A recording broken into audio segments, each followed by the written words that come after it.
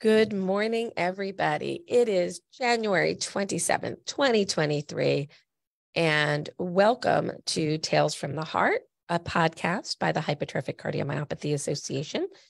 And we record our podcast live streaming on Facebook. And I'm just going to do a check here to make sure that we are actually streaming because oddly, I keep getting these messages that we're not, but we are. Technology is not always our best friend. And we are streaming, so we are good to go. Today, I am joined by my dear friend of over 25 years, Dr. Harry Lever. Good morning, Harry. Good morning. Nice to have you here again on Tales from the Heart. And our theme for the month of January, as we bring our first month of the year to a close, is kind of setting the plan for your HCM year and what people need to think about as they are evaluating their healthcare plans and health finances and what they need to do to stay healthy and evaluate what they need to do for the year. So I thought we would start our conversation today with what do you as a clinician with 40 years plus experience in HCM, what do you want to see every year in an HCM patient? What tests should they have? How should they be engaging with their healthcare providers? How do we do this? Well, I think that they need to see their HCM physician that follows them, and they you always got to go through a list of symptoms. You know, are you having chest pain, shortness of breath, dizziness? Notice any skipping of your rhythm? You know, go through the usual kind of history, and you know, you want to be aware if something has changed. And you know, you just have you been feeling some skipping of your rhythm or something like that hadn't been going on before? And you know, and I think that one of the things that I always ask people is if they say they're having skipping of the rhythm or some shortness of breath, I ask them about how much alcohol they're drinking, because that's important. You know, you want to make sure that somebody with hypertrophic cardiomyopathy does not drink a lot of alcohol, because it can cause even in people who don't have hypertrophic cardiomyopathy, you can get, if you're drinking too much, you can get atrial fibrillation. So it's important to know about that. And so we ask about that. And then let's talk about what tests are needed every year. Yeah, that's what we're going to get there. Well, the first thing we do, of course, is a routine electrocardiogram. And then we do an echocardiogram, preferably by the HCM physician that you're seeing, so that he or she has the comparison to compare, and also is used to looking at echocardiograms from hypertrophic cardiomyopathy patients, because I have found that physicians who don't see many HCM patients per year, they're really not used to looking at those echocardiograms, and you know, they may make some mistakes in interpretation. So it's important that somebody who's used to looking at these looks at them. It's also important to you know, if there are any symptoms at all, I think it's important that we talk about a stress echocardiogram. Want to see what the exercise tolerance is. What happens to the pressure gradient in your heart if you do exercise, and particularly if you're getting dizzy, what happens to your blood pressure at peak exercise? And that can be very important. The other thing is we want to do a monitor, and we can do the typical Holter monitor for 2 days, but now there are newer monitors that we can monitor up 14 days or a month. And maybe if there are any suggestion of any symptoms, I'd go at least 14 days. And then you have some idea of what's going on. And I think that the other thing is, we have found MRI scans very helpful, but the question always comes in, how often should you do it? And I've come to believe now that we should be doing it every 3 to 5 years. I have seen some patients, you know, early on, we'd do an MRI, we'd make a diagnosis, we'd see how thick the heart is and how much scar there is. I had a patient not too long ago who I saw at the age of 15. He was gene positive, completely echo negative. And I had the opportunity And I didn't have much, I didn't have a lot of opportunities for this to happen, but I had the opportunity to see this patient 10 years later. He was 15 when I first saw him. Now he's 25 and he's having symptoms, and you wouldn't believe it. And he was gene positive, had been echo negative before. Now he's got severe outflow tract obstruction and with SAM, and he was getting symptomatic, so much so that he required surgery. So you need, I think that we don't want to wait a long time. Can't do them every year. They're expensive, but we want to look to see if there's progression of scar and how fast does that happen. If you were suddenly to see a lot of scar, and you might want to monitor the rhythm longer to make sure they're not having ventricular tachycardia that they're not even aware of. So I think that 3 to 5 years is probably reasonable, and to have some idea of what's going on. And to be honest with you, we don't have a lot of data about rate of progression, and it would be neat to try to figure that out over time. Well, HCMA or HCMR has been looking at serial MRIs now in the subset of the population. And hopefully in a couple more years, we'll get some better understanding of how scar progresses because HCMR that's the Chris Kramer's MRI study, yeah. multi-center study. Right. Yeah. But we haven't had that data available yet to know. Right. So, but that's another thing that would be helpful to know. We definitely need to have more information on what SCAR means. And it's actually interesting. This came up at a meeting I was at this week, that we look for percentage of SCAR, but there's really not a standard measurement that is accepted globally as to how SCAR should be measured, because it is an evolving science. And there's a difference between interstitial fibrosis and SCAR.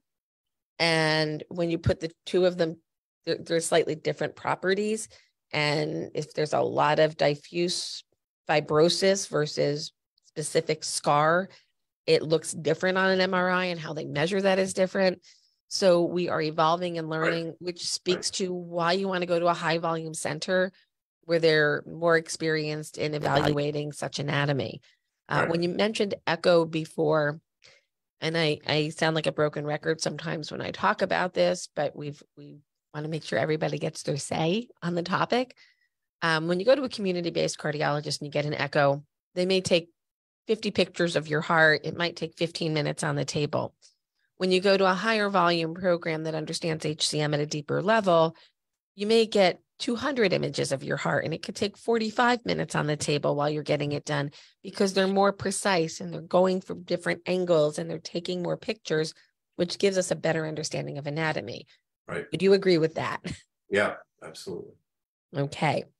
So we know echoes are important. We know MRI is important, event monitoring, stress echo, if necessary. And what is helpful for you as a clinician when a patient comes in for that? I'm here to see you every year or two, doc. How is it most helpful for them to express their symptoms and their frequency of symptoms and their triggers of symptoms? Should they be journaling this and then bringing that to you and having a discussion about maybe figuring out what their triggers are, or having that deep conversation? I guess it doesn't hurt to keep a record of what, some people feel they need to write everything down, and other people kind of are living with it and they have a good feeling and they can just tell you, well, I'm just having this, I can't make a flight of stairs like I used to. And it doesn't hurt to write it down. And it also doesn't hurt to put down what seems to incite the symptoms. And you just sort of, it doesn't hurt to do that. So I've often recommended to people, if you're having a particularly bad day, think back over the past 48 hours. What did you do? What did you eat? Where did you go? Did you travel? Were you hydrated? Were you dehydrated? Right. Did you have a little stomach bug? Did you have, what was going on? Right. And write down as much as you possibly can and see if you can find some commonality as to when you have bad days, because maybe you can find your trigger.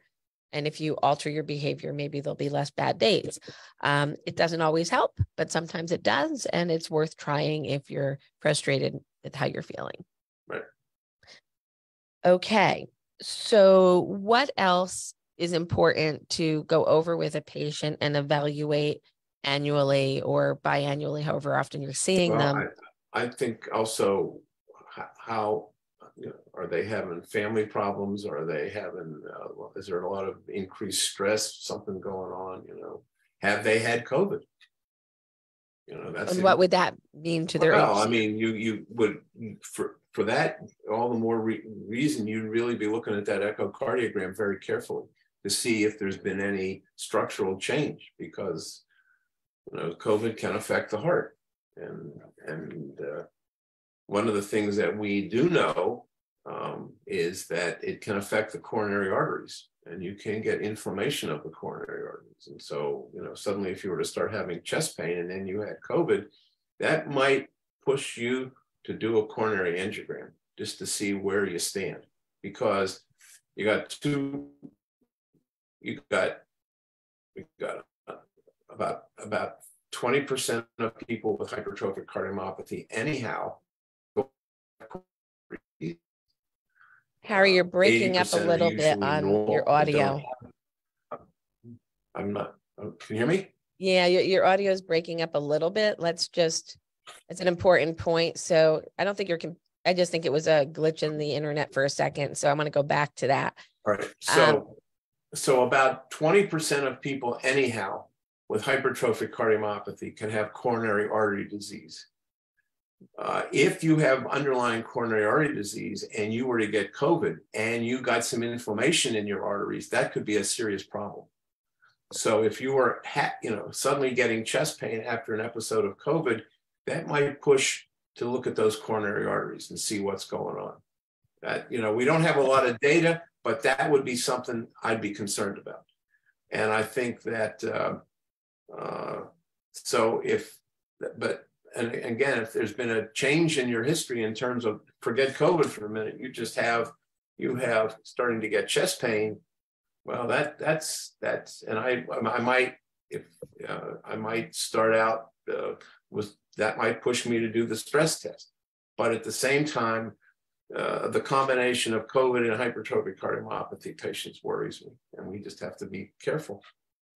Well, I will pause on that for just a second. I was in a meeting on Tuesday with the National Institute of Health and leadership at NIH, and they gave us some reports on kind of the state of affairs.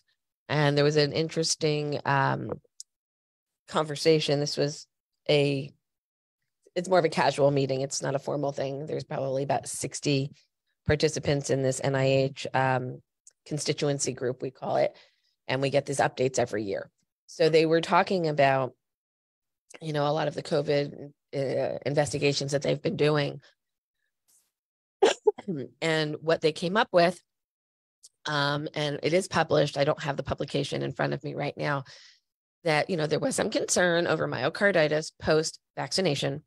And they have said the actual myocarditis from active COVID was, I forget the percentage worse. I think it was 4 times. Don't quote me on that, but I believe that's what they said.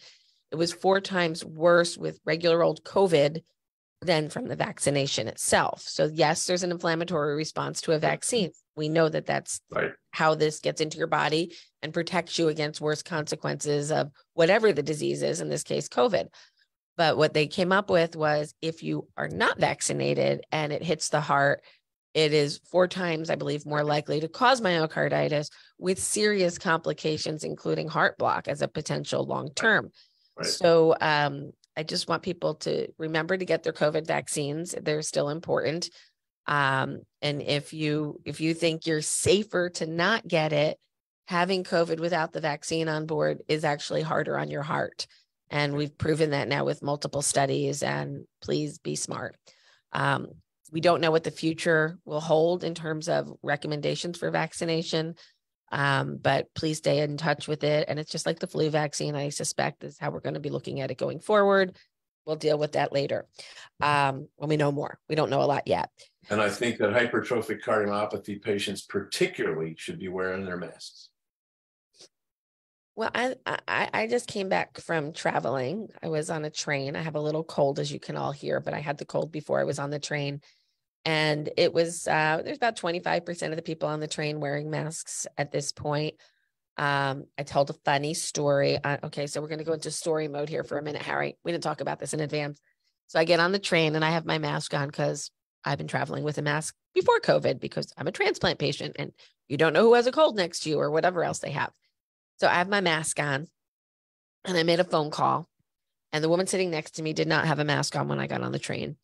And I called a friend who happens to have COVID right now. And he said, "How you doing?" And I said, "I'm just a little stuffy. You have COVID. I'm fine. How are you?" And he told me he was, not feeling very well, etc. This woman starts freaking out at me. She's like, "Why didn't you tell me you had COVID and you got on a train? My mother's 101 years old." I'm like, "I don't have COVID. The person on the phone has COVID and you can't catch it from the phone."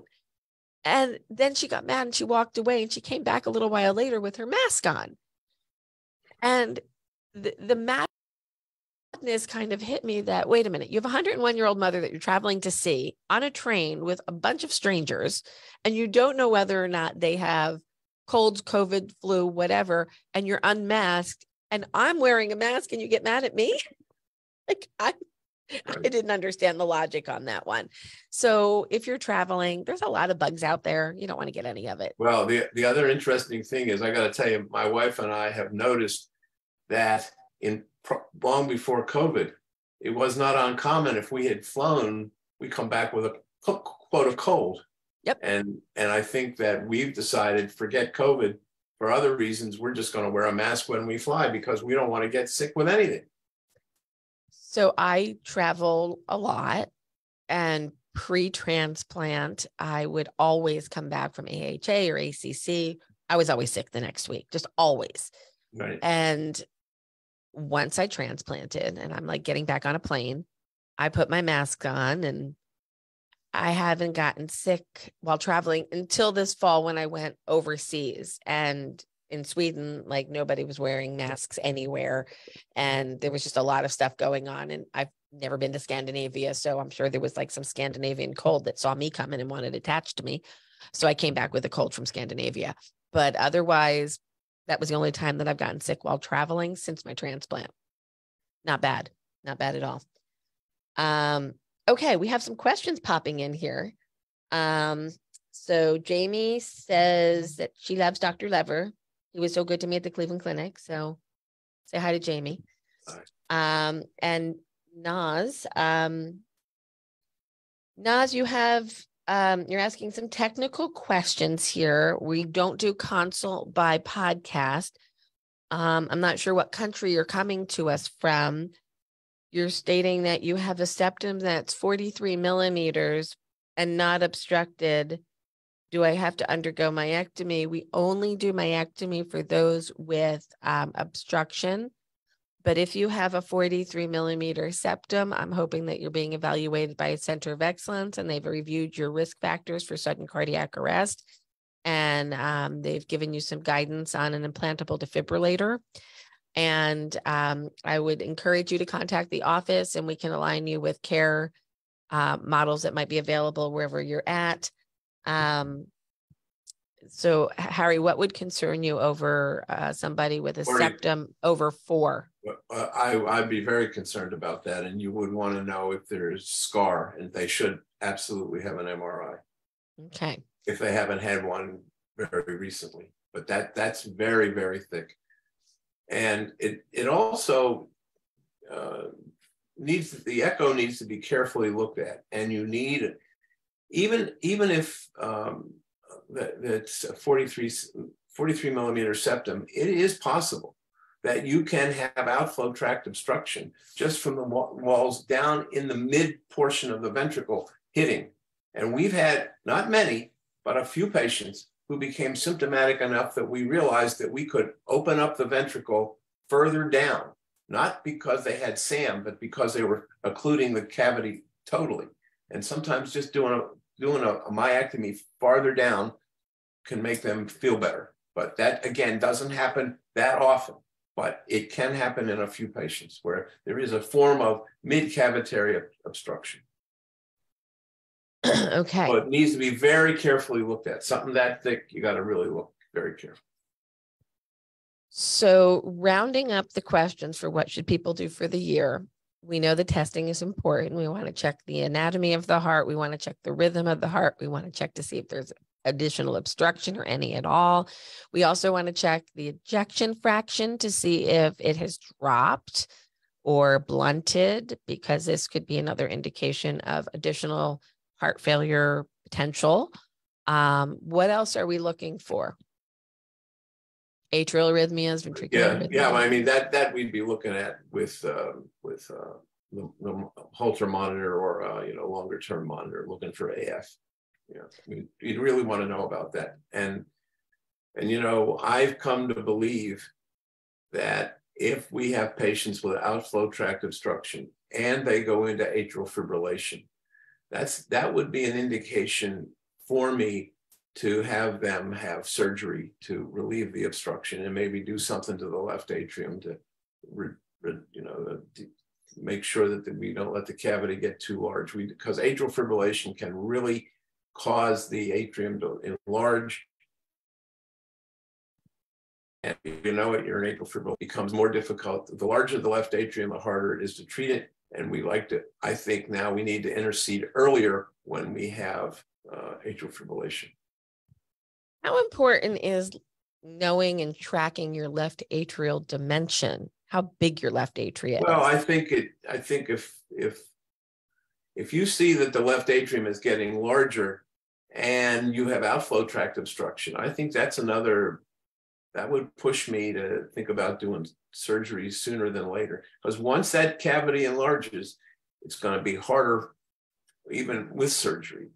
Once it gets enlarged and you get some scar tissue in there, it gets harder for it to shrink after the surgery. So we don't want it to get too enlarged. And if we start seeing some increase in size, we want to take a real careful look for paroxysmal atrial fibrillation and that kind of stuff too. So we try to prevent that from getting there. Absolutely. Okay. So we want to evaluate the structure, the rhythm, the lifestyle, and the mental health of the patient. There's a lot going on in these families. There's screening of your children and your siblings and your parents, and there's a lot of emotional burden that goes along with a diagnosis of HCM. So we want to make sure that you're physically taking care of yourself and that you're mentally taking care of yourself, because your mental health specifically drives your physical health. And we need to make sure that we have opportunities for you to talk about that. I'm actually in some talks right now with a couple of the online teletherapy companies to look for ways that we can help patients identify mental health professionals, maybe from the comfort of their own phone. And I'm looking at some ideas to provide training to the therapists on what HCM is and the burden of disease and some of the chronic issues that happen in an HCM family. So we're working on some programs there. Cross your fingers that I'm able to figure out a way to make all that happen, because I think it would be really helpful to the cardiologist treating HCM patients to have a resource to refer them to, and to have patients have an opportunity to speak to a mental health professional in the comfort of their own home when they need to. So we're working on some new projects. I'm going to pivot the conversation to a topic that is important, and Harry has spent quite a long time trying to raise awareness around, and he and I have worked on a number of projects together, and hopefully we'll do some more in the future on drug quality. So there's new drugs hitting market. We don't worry so much about the quality of new drugs that are labeled drugs. The person who invented it, the manufacturer, is still manufacturing it, and you know that it's got a certain potency and consistency. The problem is generics. They're inexpensive, but the quality, due to something called the Generic Drug Act, is not guaranteed to be 100% of the name brand. It's between 80 and 120% or thereabouts of the name brand. So you could get a higher dose, you could get a lower dose, and there could be problems with the dissolution rate, how fast it absorbs into your body, especially with extended release formulations, because those extended release formulations came into effect after the Generic Drug Act was a thing in the early 80s. So, Harry, what's happening today, like literally today, related to the generic drug quality issue and the pipeline of availability of drugs? Well, it's becoming worse because all people seem to worry about now is money, and they're not concerned about quality.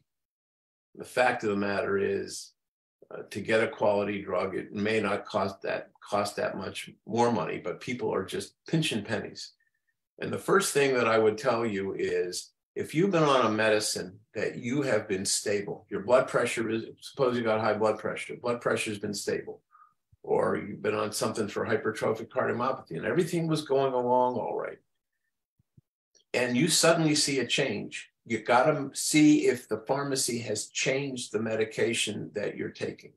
Now, what I mean by that is, you don't want to walk out of that pharmacy with a different pill than you did before. You want the same. You don't. They'll try to tell you that, oh, all medicines are the different brands. It doesn't matter. That's not true. And what you've got to do is you've got to look at the tablet, look at the color. There's frequently something impression put on, like a number or something put on the tablet. You want to make sure that nothing has changed. The color, the shape, and there is a program on the computer called drugs.com. It has a pill identifier. You take the tablet, you take the number off that tablet, you can put down shape, color, and the number, and you can identify who the manufacturer is. But it's important, the most important thing is, when you look at those tablets, do not leave the pharmacy till you make sure that they haven't changed it. Once you leave, they won't take it back. So you want to know in the pharmacy, and then you want to tell them, I don't want something different. Now they're going to give you an argument, but we can't get anything else. And I've had so many cases of people that we've done this, and they went back to feeling better, just changing the manufacturer. So it's very, very important that it stay the same. I have no money in any of these drug companies. I'm nothing. I'm just telling you what I've seen in terms of quality, and you don't let the pharmacy change it for you. Now, so I have here a bottle of pills, and this is my amoxicillin because I pre-medicate before dental work, and I'm in the middle of doing some major dental work. And if you want to know who your manufacturer is, it's always on the label. They were kind enough to put this in about 3-point font for me, but I will hold this up to the camera, and my nail is underneath the name. If you can see it, I don't know if it's you can see that tiny, tiny print there under amoxicillin. Wait, where are we going? That tiny, tiny print right by my nail. That's where the manufacturer is written. And I'm not kidding you. I think it's like a 3 or 4-point font. I actually cannot read it without my glasses. But that's where you can check your manufacturer. It's either under the name or it's on the bottom. There's also something called an NDC number. And there is a program called Daily Meds, and you can look up the NDC number, and it'll tell you also who the manufacturer is. And there's something that I've learned. They're called repackagers. A repackager is not a manufacturer. They just package it. So you don't want to know who the packager is. You want to know who the manufacturer is. So there's a couple of new companies now, and some states have made it a little easy to do this. New Jersey happens to be one of them. So they have an office in New Jersey, and you think that they're being manufactured in New Jersey. Right. and they're manufactured overseas, but they have a New Jersey address. So heads up to anybody who thinks their drugs are being manufactured in New Jersey. There are no major drug manufacturing plants in New Jersey that I'm aware of that are doing major generic drug manufacturing, but there's a lot of companies who use New Jersey addresses for people to think that they are US based.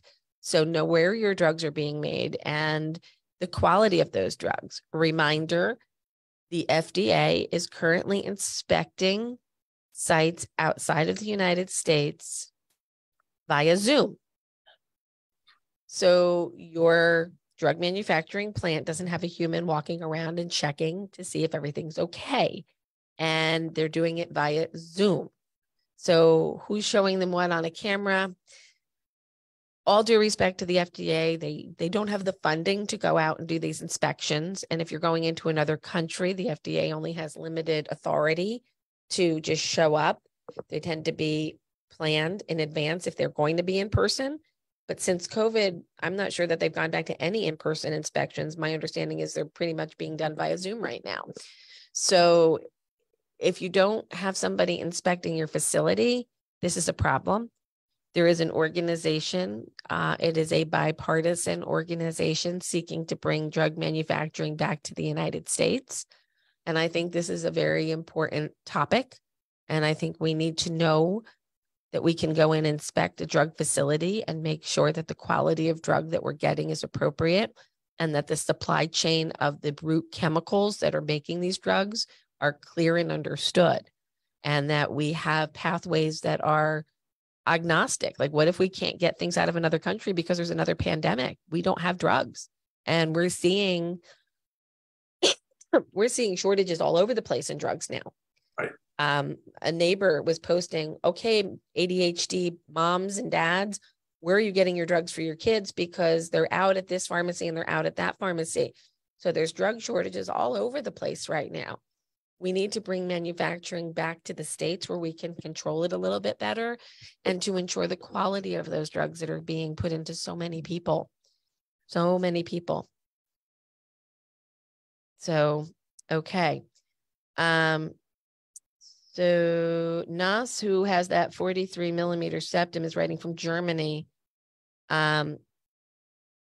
So Nas, I'm going to ask you to call the office and set up an appointment because you're asking very specific questions that are country specific that we're going to have to take a little bit deeper dive into. So please do contact us. You can email us at support@4hcm.org and we'll be more than happy to assist you. So let's see. Somebody else asked about genetic testing. We didn't talk about genetic testing on the annual stuff. I got to go back to that for just a moment. So how often should people revisit the concept of genetic testing? Well, I think if you've been tested and you're gene positive, well, then you're positive, and that's what it is. There are some genes that become more over time, they continue to be looked at and they become significant.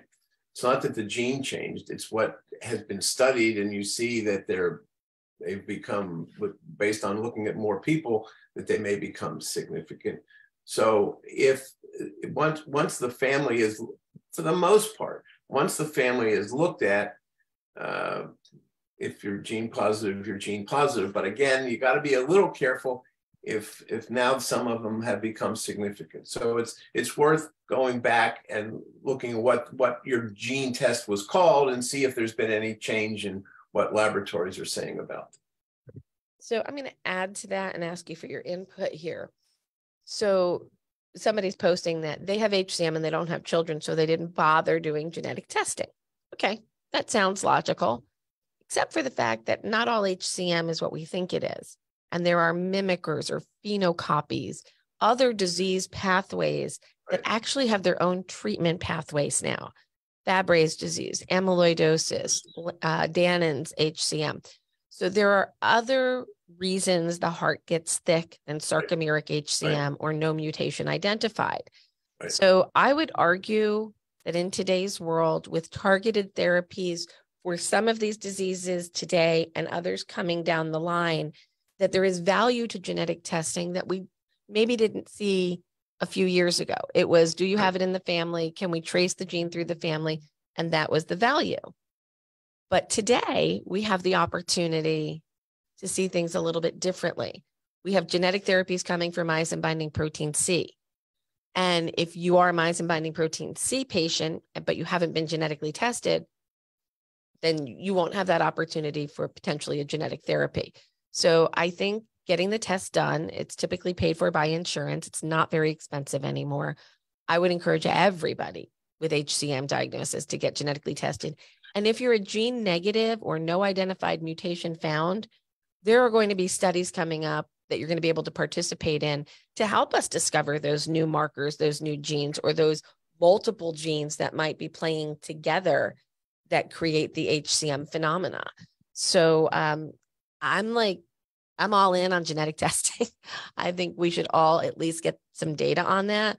Not sure how much of it's going to be actionable today versus tomorrow versus ever. But if you don't know, then you don't know. Right. So I think it's got a lot of value there. And I think you have to go broad and not targeted. When we started doing genetic testing, I remember Quest Diagnostics called me to pick my brain for a little bit on what I thought about genetic testing. And this is probably 12, 13 years ago. And they said, well, why don't we just do myosin binding C, protein C, and myosin heavy chain, and we'll just test for those two, because those are the heavy hitters. I'm like, but you're going to give people half information. Why would you do that? So you have to go broad, but understand that we don't know a lot about some of the more rare diseases and the more rare mutations yet. But if we learn that they're there, we can start to evaluate those families more closely, and we can look for other patterns. So I would encourage everybody to get tested. There's no downstream negative consequence. You've been diagnosed with HCM. So people are like, well, can somebody use that genetic information against me? You already have a clinical disease. There's nothing in the pathway that's going to change insurance access, life insurance access, anything like that. Your disease is your disease. Knowing the genetic marker just adds to our understanding and yours of what your options might be. If you're looking at testing your kids, well, that's a whole other question. And you need to talk to a genetic counselor about the ups and downs of doing that. But for those of you who are diagnosed, go get tested. Like point blank, go get tested. You don't know what therapies are being evaluated right now, and you might have a pathway to a better treatment based on your genes. So, Leslie, I'm glad you think so. Leslie thinks we have some great information today. So thanks for sharing that. And if there's any other questions, now would be a great time to post them, because I'm sure Dr. Lever would love to answer your questions. So Harry, what are you doing this year? Let's just talk. What's going on? Any trips planned? No, we're actually going to start traveling, and we're probably going to go to Delaware for a week. Nice. Very good to hear that. Yeah. And you have your blow up mattress there because your granddaughter's been visiting. Right. So how's the grandpa business going these days? Okay. I'm doing all right. That's great. No, actually, they live in Cleveland, so we're lucky. Oh, that's nice. Yeah. And how many grandkids do you have now? Just two. Just two? Is that a hint to your kids? Well, right now it's just two. Two's a good number. We have our second one coming very, very soon in our family. Well, great nephew for me is coming. So Xander's getting a little brother any day now. Xander was born while we were podcasting one day back in June of 21, and his little brother's due any day now. So I don't know what his name's going to be. They're keeping that a secret. So I will be shouting it far and wide once we figure out who he is.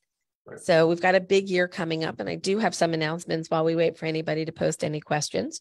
I'm gonna hold something up to the screen. So if you're listening to the podcast, you cannot see this amazing new gray T-shirt that says, "Not all of those with HCM are grumpy like Otto," with our double hearts and our HCM awareness on the back. But you can see them at 4hcm.org, and you can order your T-shirts now. If you are in the New York, New Jersey area, we're going to do something really fun next week. I have rented a movie theater. I never thought I would say I've rented a movie theater for a night, but I've done that.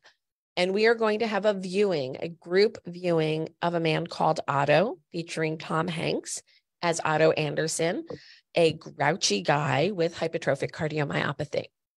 There are some scenes in the movie that are they're a little triggering.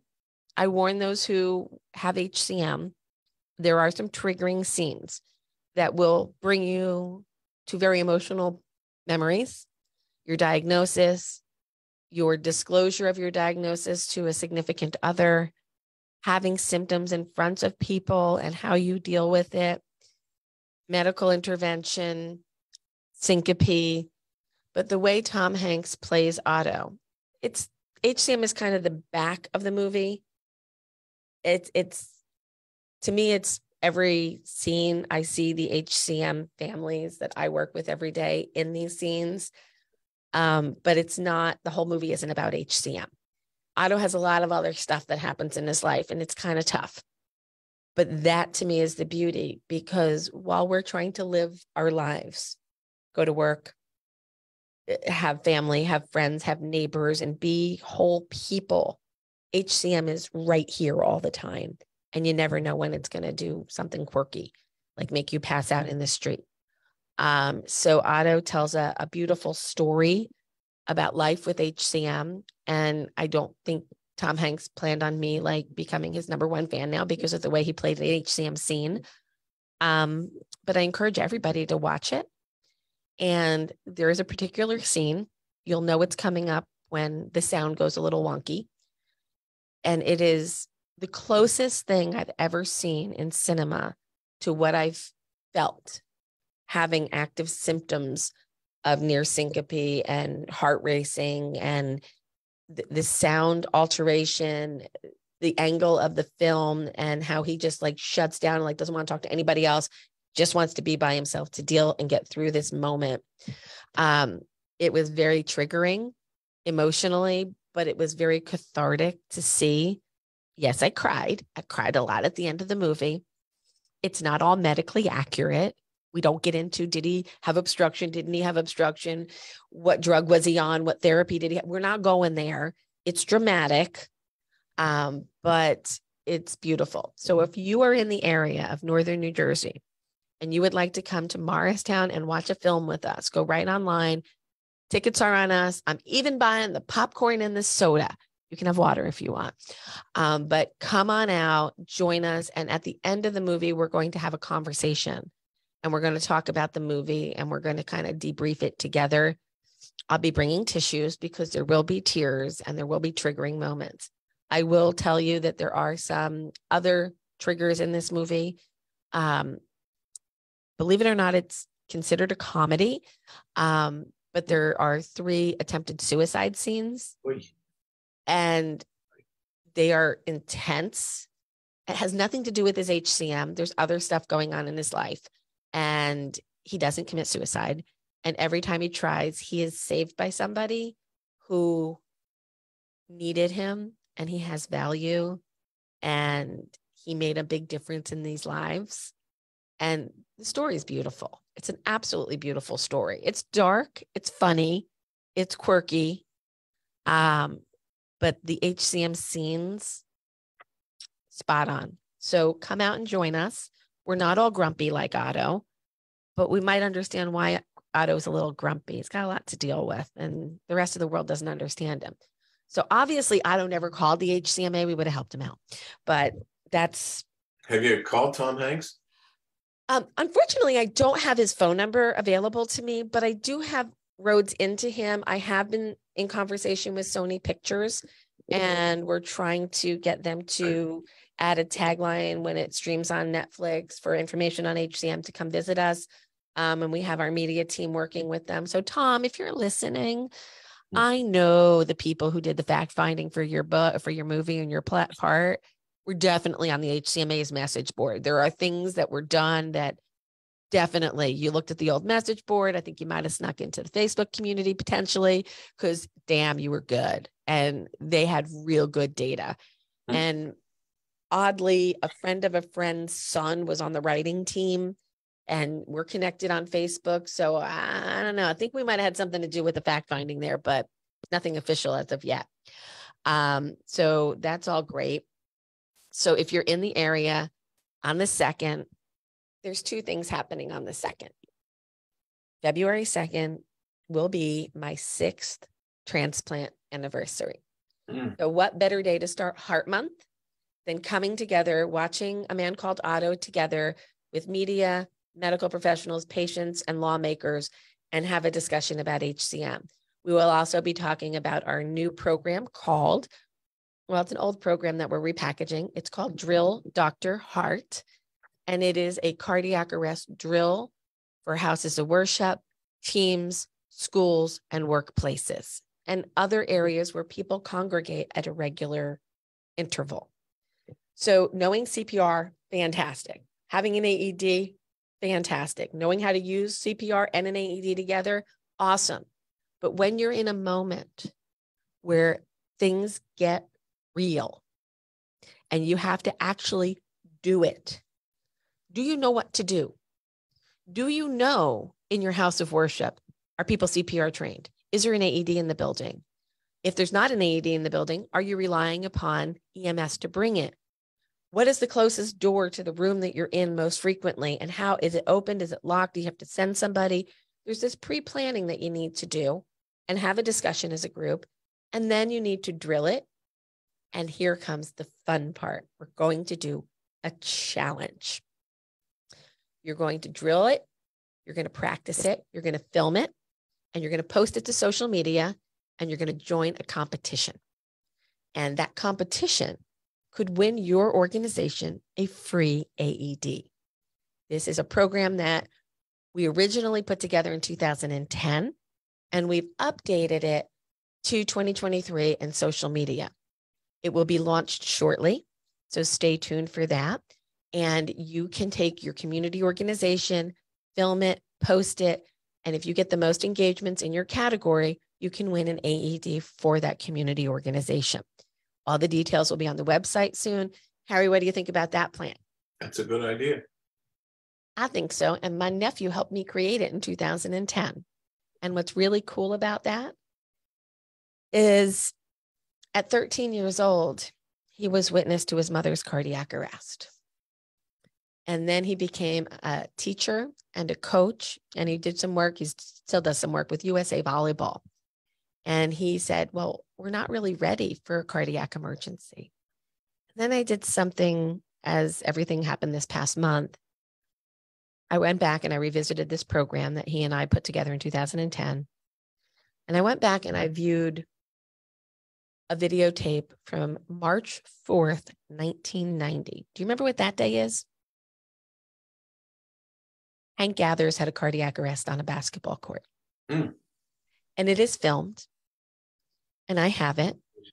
And I'm not putting it out because it's horrible to watch. But Hank Gathers made a shot, ran mid-court, kind of stopped for a second, put his hands on his knees, had this look on his face. He had a known diagnosis of HCM. And then he pivoted. And then he crumbled to the ground.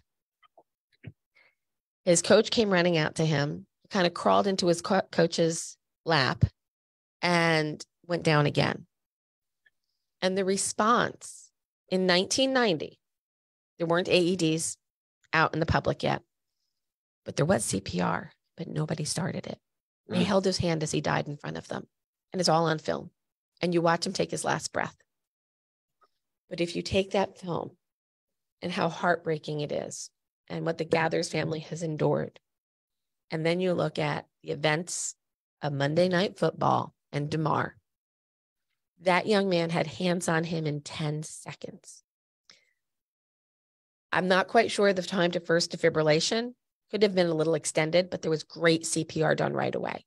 And they were on him and they had a plan and it worked. If you go down and have a cardiac arrest, you're probably not going to have a medic watching you and have hands on you in 10 seconds.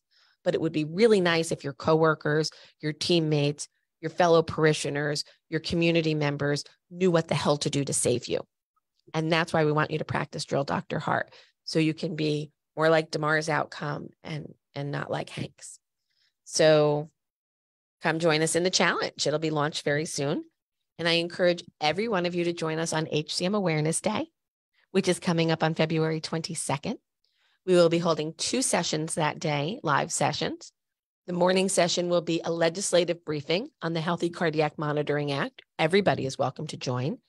And in that briefing, we're going to talk about why we need to do better work in evaluating our children's cardiac health and getting people pipelined into cardiac care faster. And then we'll be hearing from all of our HCM centers through videos and real live comments and engagement, and our industry partners on what we want people to know about HCM, what trials are coming, what we're going to need the community to engage in, and why we are such an amazing community that requires attention. And then at the night session, we're going to teach you about some new programs that we have here at the HCMA, like our NEST program. You'll learn more about that soon, as well as hearing some amazing inspirational stories and a whole bunch of other content. So stay tuned for that, that registration coming to you in the next couple of days so you can join us for one or both of the sessions. So Kristen says, hi, Dr. Lever. Leslie says, hi, Dr. Lever. My husband and daughters were your patients and they miss you. And Diana's saying hi from Spain. So that wraps up our hour of Tales from the Heart and some announcements there. Any parting thoughts, Harry? No, I don't think so. Go to the movies. Go see Otto. Right. Go in the middle of the day. There's not a lot of people there. And it will be streaming by the end of the month, I believe, on Netflix. So stay tuned for more. Harry, thanks for joining us today. And thank you all for participating in Tales from the Heart. Brett, thanks for the comments. And Brett says hello. All right, guys, we're signing off. And I just want to give a last shout out to our sponsors. And we have some additional sponsors this year for Tales from the Heart. We have Imbria Pharmaceuticals, Tenaya Therapeutics, Cytokinetics, and Bristol Myers Squibb. Thank you so much for your support of Tales from the Heart. It's because of your support that we can provide great programming like this and keep our HCM community nice and tight. Thank you all and have a great day.